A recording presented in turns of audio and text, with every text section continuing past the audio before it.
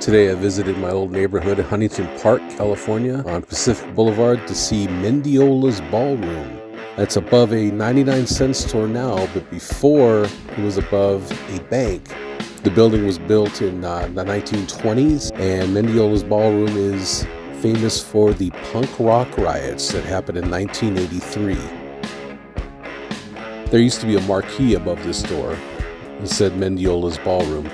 This is the entrance, or was the entrance to the ballroom. Mendiola's Ballroom is also famous for the place where Gunsnroses filmed a video to their song Sweet Child of Mine in 1988. Some sources said it was Huntington Beach, but that's incorrect. It is Huntington Park, and it did happen in Mendiola's Ballroom.